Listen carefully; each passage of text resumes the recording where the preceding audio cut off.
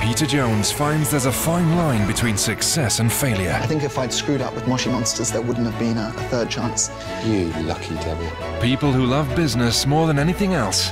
You could offer me 200 million and I wouldn't sell to you. Yeah, you would. And even when they're knocked down, they're never out. And you're still going to repay reportedly 70 million, every penny. I'm going to settle the whole lot. Peter Jones, How We Made Our Millions, starts Friday the 14th of February, new to BBC Knowledge.